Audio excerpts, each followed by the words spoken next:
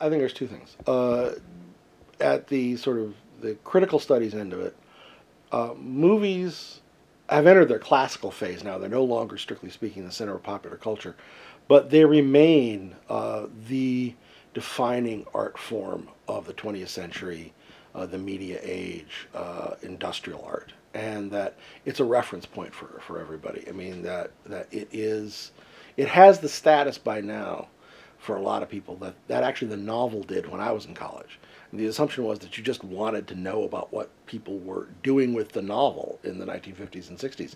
And now you want to know what people do with film, and because it is the central cultural, artistic mode that we work with.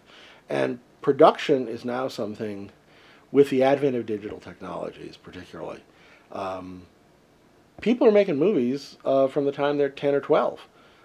It's, again, as writing short stories or poetry would have been in the 60s, people still do that, of course.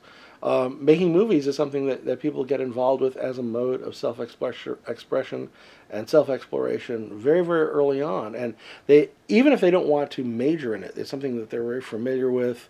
And the idea that anybody can pick up a camera and do something with it is a very exciting idea to people. I think that's the wave of the future. The current sort of core departmental structure that we have here was formulated at the end of the 19th century. And the disciplines were formulated on the assumption that there were really sort of discrete bodies of knowledge that could be identified by subject matter and method.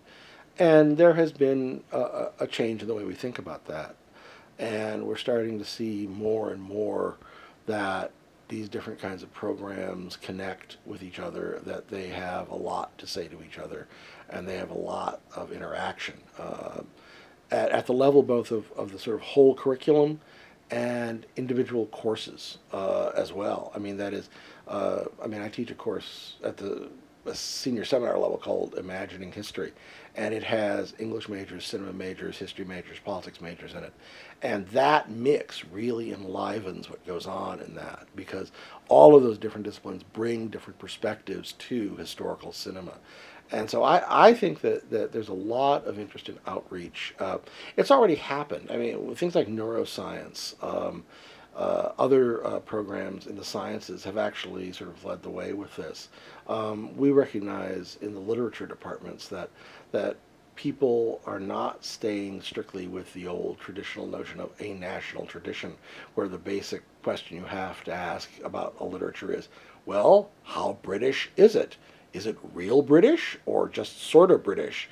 I mean, those national boundaries didn't really constrain those writers, just like they don't constrain filmmakers. And so that's really the direction that you have to go with these things.